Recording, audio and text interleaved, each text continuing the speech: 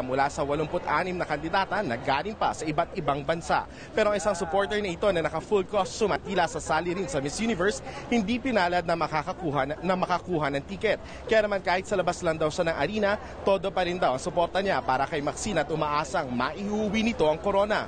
At dahil na rin sa maaaring banta sa seguridad, naka-full alert ang Philippine National Police para sa international event na ito. Nagtalaga ng halos 2,000 pulis at 200 miyembro ng Armed Forces of the Philippines sa Moa Arena at sa paligid nito. Bukod pa dito ay naglagay din ng 115 members ng Philippine Coast Guard para masiguradong secured ang lugar na pagdarausan ng pageant. Posible rin daw na madagdagan pa ito kung sakaling magdesisyon si Pangulo Rodrigo Duterte na umatid sa coronation event.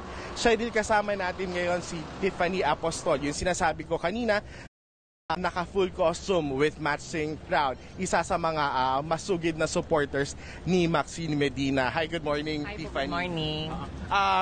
Nabanggit mo kanina na wala kang ticket. Hindi ka nakakuha ng ticket. Nag-try kami pero sold out na siya.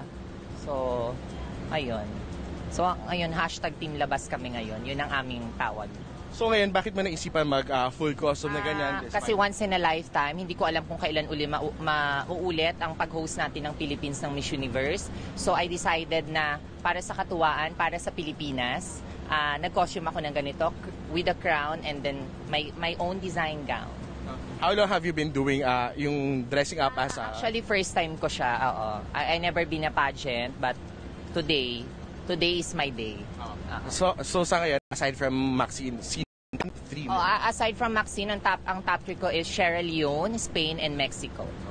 Thank you very much, Tiffany. Ayan, Cheryl, sa ngayon, nagsimula na mga bandang 4:00 yung pila para dito nga sa entrance, para dito nga sa mga manonood ng live dito sa Moa Arena. Bukod dito, nagsisimula na rin mapuno yung mga parking space.